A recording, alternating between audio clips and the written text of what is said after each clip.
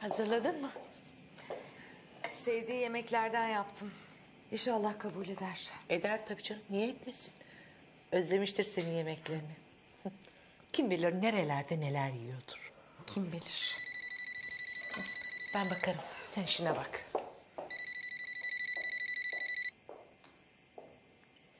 Alo. Feride Hanım, benim Jale, nasılsınız? Çok mersi Jale Hanım. Bizlerin durumu malum. Sizler nasılsınız? Olanlardan son derece üzgünüz. Önce karışmak istemedik. Bu yüzden sizi daha önce aramadım. Fakat görüyoruz ki Namık ve Zülal kendi kendilerini bir yere varamıyorlar. Eğer anne olarak üzerime düşen bir şey varsa sizinle ve Zülal'le görüşmek isterim. Çok iyi, çok yerinde olur. Ne zaman isterseniz buyurun Jale Hanım. Ben de Evsed de çok seviniriz. Güzel. Şu anda holdingdeyim. Nejat'ı bekliyoruz. Ufak bir toplantımız var, ondan sonra gelebilirim. Müsait misiniz? Tabii, bekliyorum. Görüşmek üzere. Zülal'e de geleceğimi söylerseniz sevinirim. Peki, görüşmek üzere. Zülal ve Namık için konuşmak istiyorum. Nihayet akıllarına geldi. Sen Halil'de fazla oyalanma Evsed de. Annesi olarak sen de burada ol kızım. Ne oldu? Artık onlar da her şeyi biliyorlar. Senin burada olmaman yanlış olur. Onlar beni ciddiye almazlar Feride Hanım. En iyisi siz yalnız konuşun. Ne münasebet. Evsed, Zülal'i sen doğurdun. Buna saygısızlık eden beni karşısında bulur. Lütfen çabuk dön, iyi mi kızım? Peki. Zaten Halil'in de evde olup olmadığını bilmiyorum. Tamam.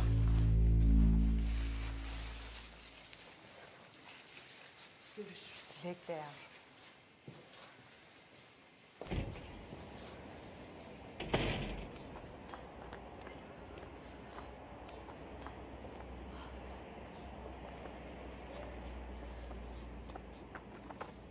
Teşekkür ederim. Ben teşekkür ederim.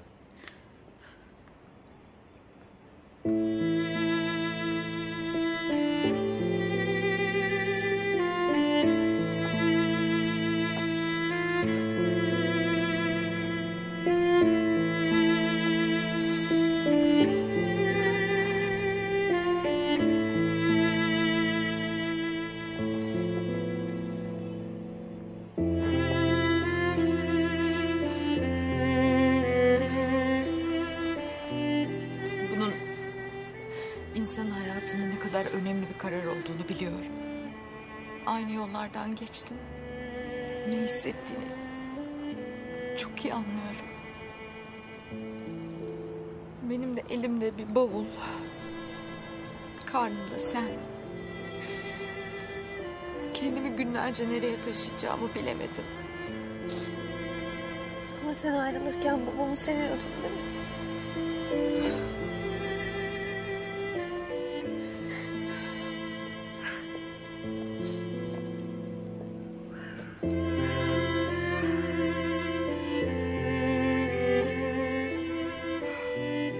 Dünyaya bir çocuk getireceksen bir anne olarak düşünmek zorundasın. Bütün kararlarını bir anne olarak vermek zorundasın. Ben bugünkü aklımla geçmişe gitsem ne yapar eder Ömer'i beklerdim. Affedilmeyecek şeyler yaptı. Ona çok kızdım, çok kırıldım ama yine de beklerdim çünkü ben sana bakamadım Zülal. Ben seni vermek zorunda kaldım. Bugün bile hala bana beni niye bıraktın diyorsun.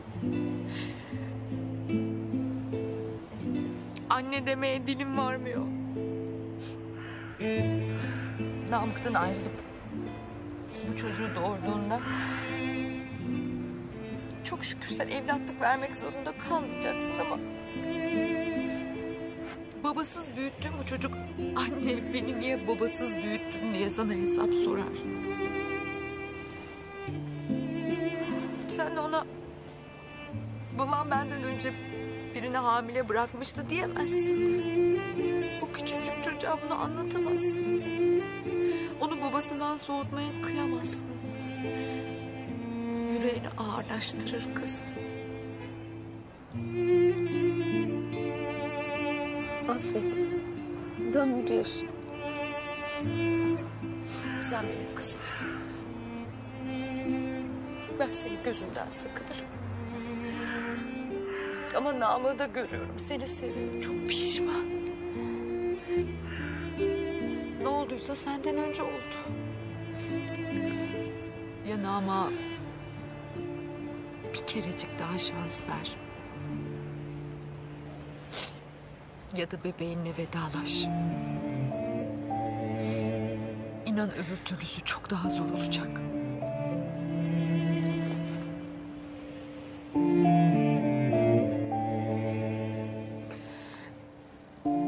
Seni sadece Namık'a olan güvensizliğin durdurmuyor, biliyorum. Sevmek tek kişilik bir şey. Olsa da seviyorsun, olmasa da. Ben babanı görmeden 25 sene sevdim. Ama Melek'i babasıyla büyüttüm.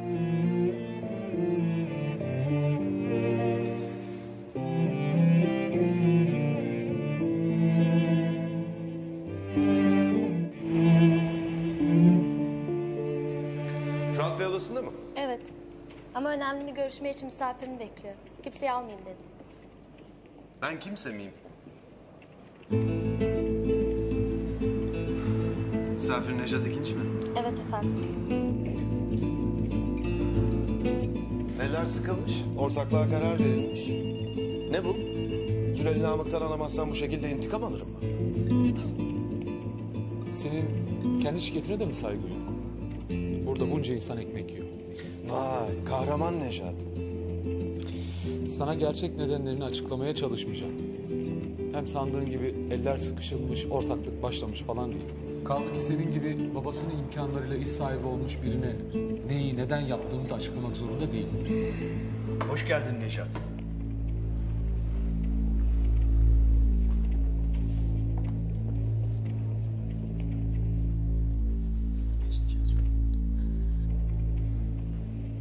Merhaba Nejat, nasılsın? Sağ olun. Sizler nasılsınız? Seni burada görmekten çok mutluyuz. Aslında Nejat da bizi gördüğü için çok mutlu olacaktı ama maalesef kapıdaki ilk karşılamayı oğlunuz yapmış. Canını sıkacak bir şey yapmamıştır inşallah.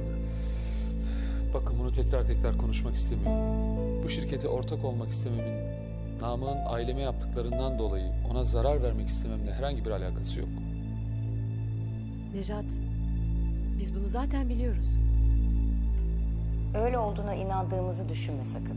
Hiç kimse intikam için, öfke için zor durumdaki bir holdinge ortak olmaz. Aslında ne düşünse haklı Jale. Yani senin o serseri mayın, o şeytana pabucunu ters giydiren oğlunun yaptıklarından sonra söyleyecek sözümüz mü kalıyor?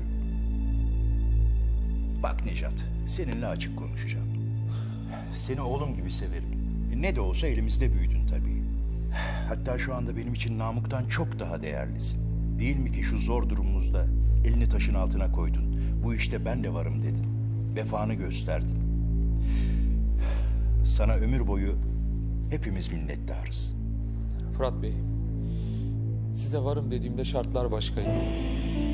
Bugüne kadar Namık'la olan ilişkimizdeki pürüzleri, aramızdaki ortaklığa karıştırmama konusunda birçok kez ricada bulunduğumu hatırlıyorum. Fakat şimdi resim değişti. Namık'ın Nüket'e ve Zülal'e yaptıklarından sonra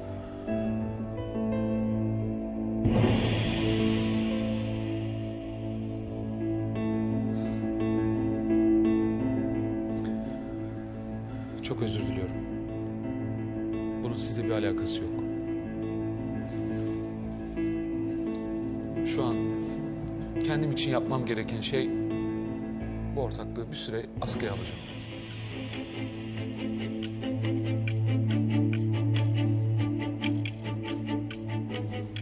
Özür diliyorum.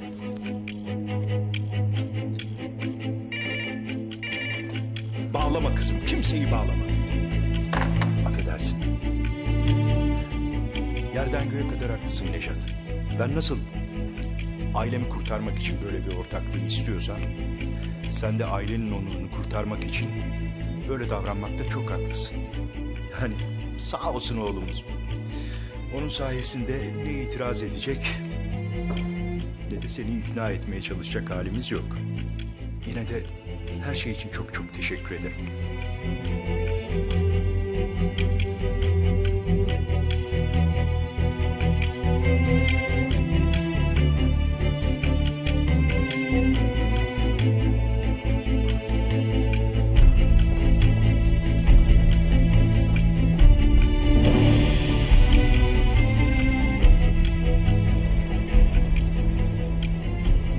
Nejat. Biraz konuşalım.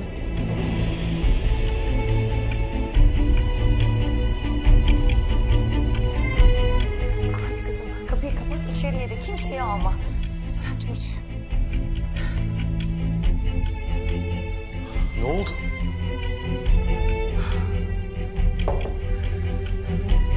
Bir de utanmadan soruyorsun ha yüzsüz herif. Sayende Nejat ortaklığı askıya aldı. Eğer bu şirket senin yüzünden batacak olursa... yemin ediyorum oğlum filan demem, dımdızlak koyarım kapının önüne. Bana bak, şimdi git Zülal'le aranı düzelt. Nükhet'e kendini adam gibi affettir. Nejat'ı tekrar bize kazandır, yoksa... Sakin ol. Sakin ol Fırat. Tamam canım, tamam.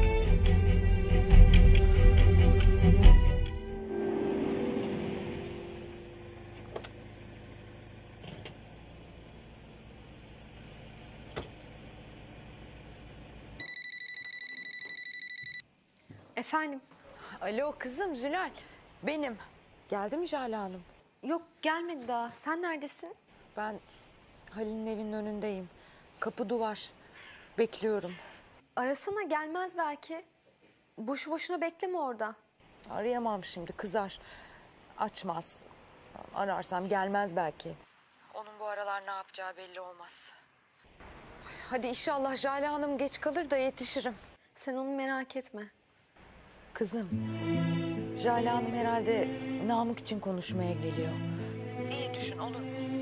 Sadece bugünleri değil, yarını da düşün. Doğuracağım dediğin çocuğunu da düşün. Tamam. Selam söyle. Geldi herhalde. Tamam, söylerim. Hadi yetişmeye çalışacağım. Tamam, görüşürüz.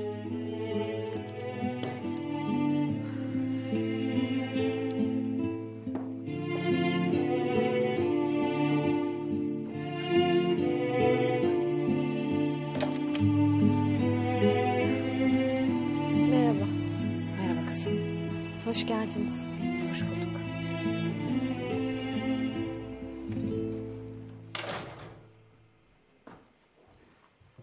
Hoş geldiniz. Hoş bulduk. Nasılsınız? Teşekkür ederim. Buyurun.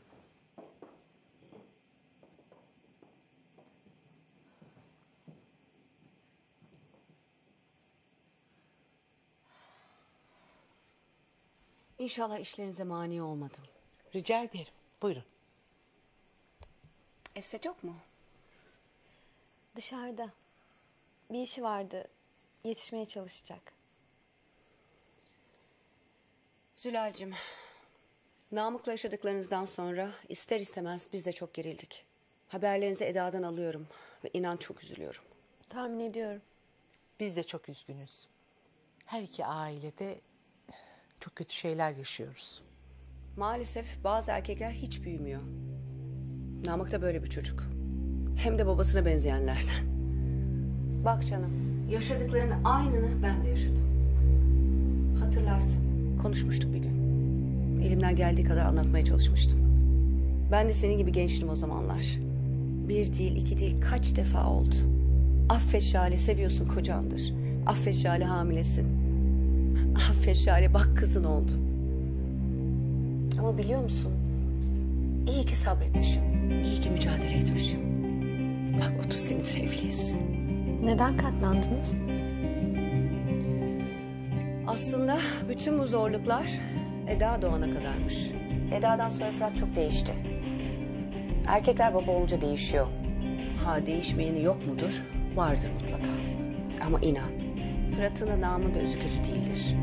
Sadece genç, yakışıklı, itibar gören erkekler olunca kadınlar peşlerini bırakmıyor. Bazen reddetmek bile onlar için gurur meselesi oluyor. Çok özür dilerim. Nejat'ın kardeşini ayrı tutuyorum. Ama ne yazık ki tecrübelerim bu yönde. Haklısınız. Ben Nükhet'e de kızıyorum. Çok iyi tanımadığım, güvenmediğim biri. Ne diye başına bu işleri açarsın be kızım? Hem kendi üzüldü hem bizleri üzdü. Namık'ı seviyor musun diye sormayacağım sana. Daha birbirinizi tanımadan çok çabuk evlendiniz. Yine de önünüzde güzel bir yol vardı. Tanrı o yolun başına bir de size bebek verdi. Ama oğlum bunu anlamadı. Eğer seni bir daha üzerse onu asla affetmem. Zaten buraya onun için değil, torunum için ricaya geldim.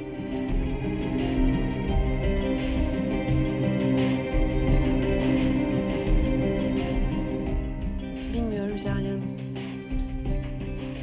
Nükhet Nejat'ın kardeşi. Biz hep birlikteydik. Namık, Eda, o, Nejat. Kafam çok karışık.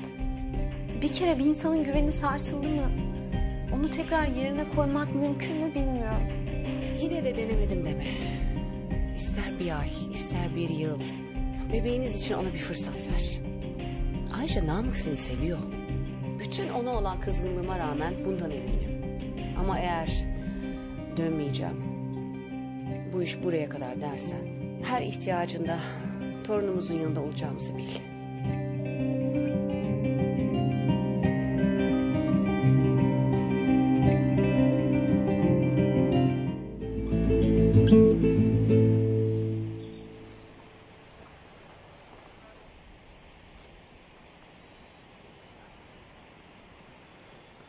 Ne zaman geldin?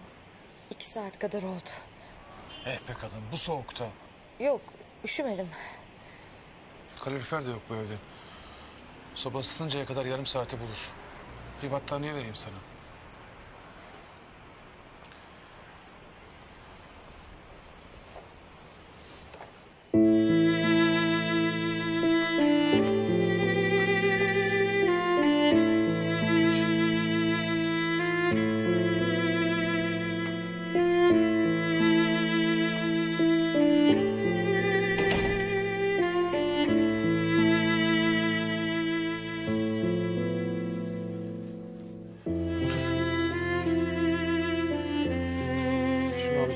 Yok istemem.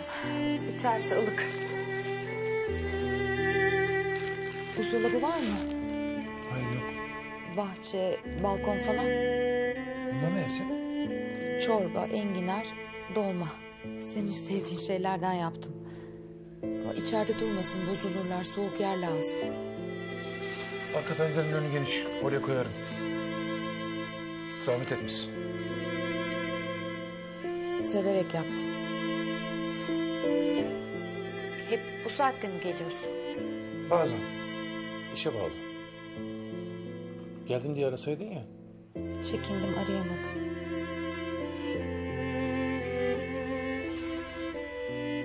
Ütülü birkaç şey getirdim evde bıraktıklarından.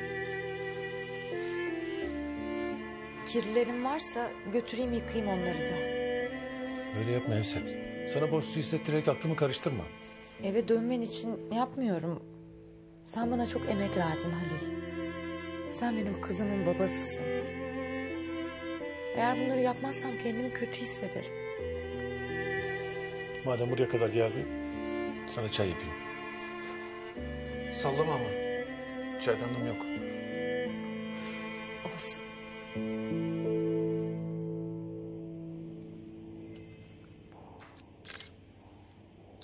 Çok güzel resim veriyorsun. Fotojenik miyim? Kesinlikle.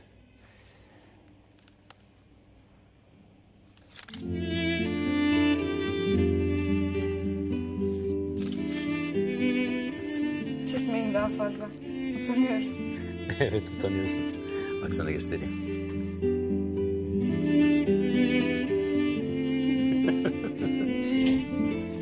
Günaydın. Günaydın. Günaydın. Simit isteyen? Ben çıkıyorum yavaş yavaş. Sağ ol bari. Ben de öyle. Sana afiyet olsun.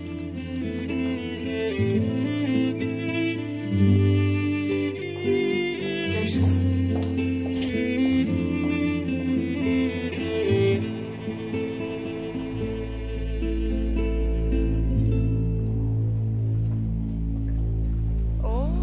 Nikahta akşamüstü mü geliniyor artık? Bugün bütün toplantıların dışarıdaydı. Biliyorum, Andaçlardaymışsın bugün. Belkıs Hanım rica ediyorum bu konuyla ilgili sıra dışı bir yorum yapmayın. Yo, tam tersine. Gitgide sana olan saygım daha çok artıyor. Eğer şartlar başka türlü olsaydı ben de Andaçlarla ortaklığı düşünürdüm. Ama ben olmadım. Nedenini sorabilir miyim? Durum ortada. Zülal'e ve kardeşime bunu yapan bir adamın karnını doyuracak değil. Ben ortaklıkta süründürürdüm. Sen de başka türlü süründürüyorsun. Ha, bugün Nüket'le beraber. Ona burada çalışmayı teklif ettim. Ne? Çok sıkılıyor. Ona her şeyi vermiş olman her şey olduğu anlamına gelmez. Kız uzay boşluğunda biliyor. Burada çalışmak ona iyi gelecektir. Peki Nüket ne dedi bu işe? Çok heveslendi. Yarın gelip başlayacak.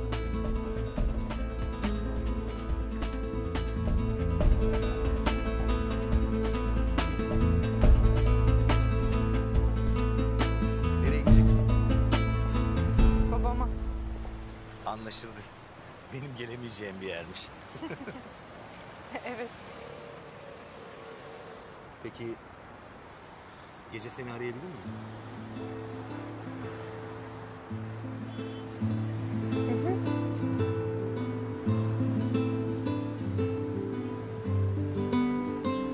Uygun olduğunda ararsan sevinirim.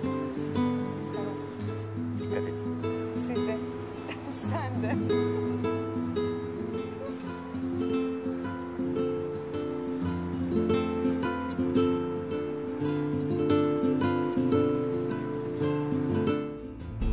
Böyle 30-35 metrekare bir ev. Göya ortalığı toplamış, düzenlemiş ama görseniz perişan. İçiniz acır. Bir de çay bardakları almış kendine. Saydım 3 tane. Kesin biri bana, biri anneme, biri de kendine. Dönecek o. Göreceksiniz, dönecek. Bilmiyorum. Hiç öyle görünmüyor. Aman, naz yapıyor anne, anlamıyor musun? Birbirlerini nasıl seviyorlar göreceksiniz. Ortalarında otururken ben kendimi fazlalık gibi hissediyorum. Aman deli bu da. Belki de böyle bir sınava ihtiyacınız varmış. Babam bir dönsün, o zaman aman be Halil, bir sus be Halil dediğini duyacak mıyız bakalım? Dönsün de be.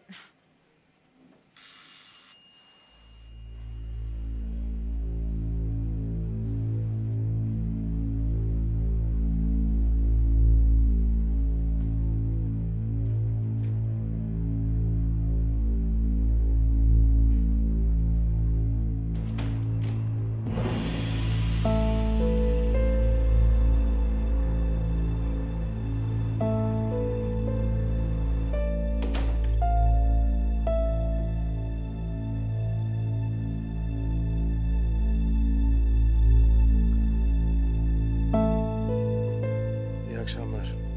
İyi akşamlar. Merhaba.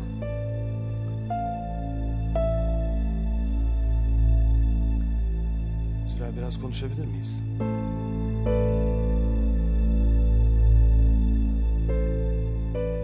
Peki. Konuşalım. Yürüyelim mi?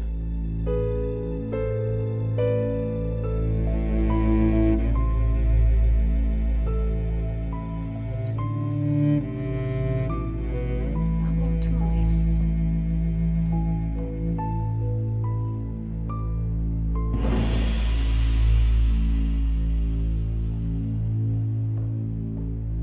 Görüşürüz.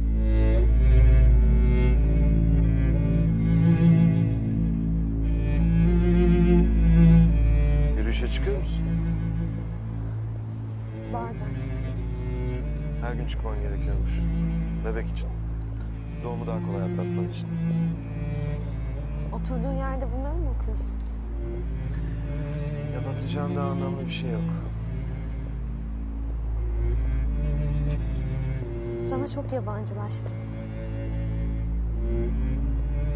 Farkındayım. Bunun düzeleceğini de sanmıyorum. Bu şekilde uzak kalmaya devam edersek daha da uzak hissedeceksin. Bazen yakındaki insanlar sana çok uzaktır. Bazen uzağındakiler de en yakınındır. Bu cümlenin gizli öznesi Nejat mı? Onun yanında kendini çok mutlu hissediyorsun, öyle değil mi? Bizim evliliğimizi Nejat bozmadı Namık. Bu soruma bir cevap değil. Onun yanında kendini çok mu mutlu hissediyorsun? Doğduğumdan beri Nejat'ın yanında kendimi hep mutlu hissediyorum. Namık'la Zülal'in arasına Nejat'ı koymaktan vazgeç. Ben sana evet dedim. Sen de hep yalanlar söyledin. Yalanlar söylemedim. Sırlar sakladım. O kadar manyak bir durumdayım ki başkasını sevsem bile sana gel diyeceğim. Seni o kadar çok seviyorum. Belki de hastalıklı bir ruh halinde seni Nejat'tan, Melek'ten, kendini benden daha yakın hissettiğin herkesten kıskanıyorum. Gözümü kapattığımda tek bir hayal kurabiliyorum. Evimizdeyiz ve çocuğumuz var. Bu bana bütün bekarlık yıllarımdan, tüm başarılarımdan daha huzur verici bir şeymiş gibi geliyor. Sensiz yok oluyorum.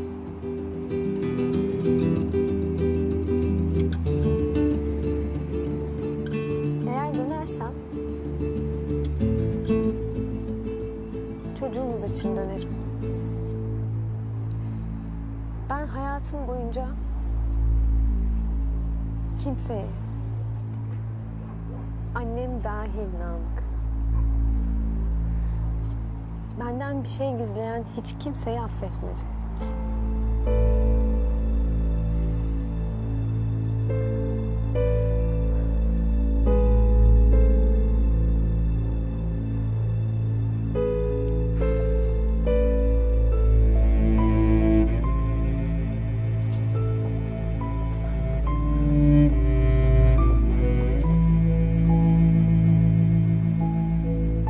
İyi geceler.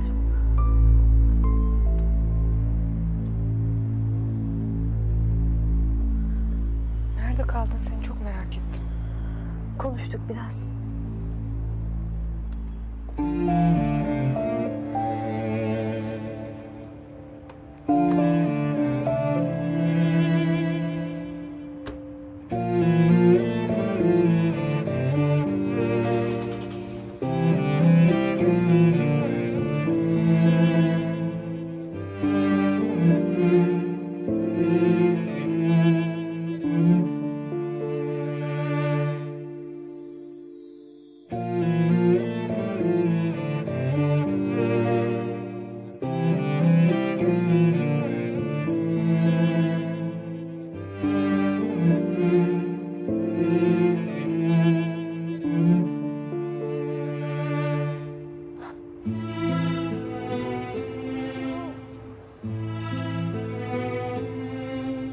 İçim şişti ağlamaktan.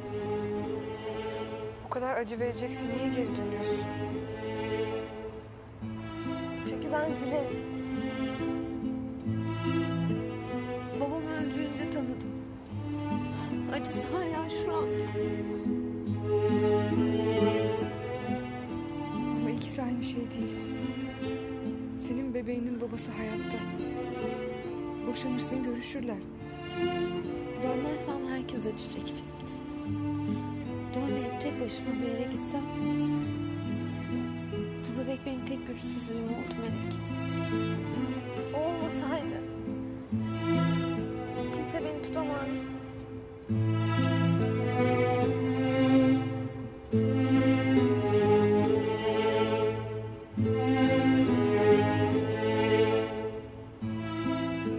Nejat Namık'tan daha iyi bir baba olurdu ona.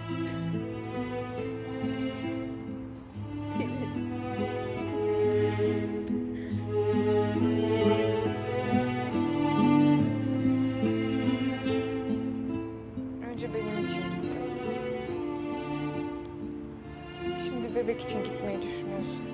Bu ikinize de haksızlık. Nejat ölene kadar seni sevecek. Sen ölene kadar onu seveceksin. Kimden, neden kaçarsanız kaçın. Bu hiç değişmeyecek.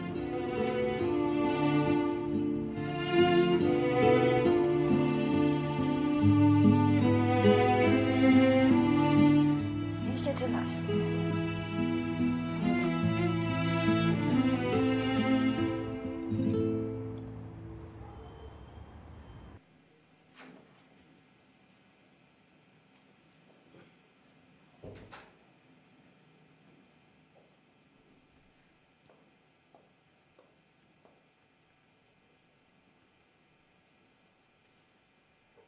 Nasılsın yavrum?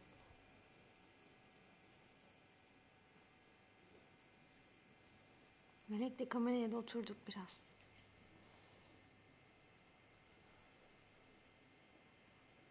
Anne sözü dinleyeceğim.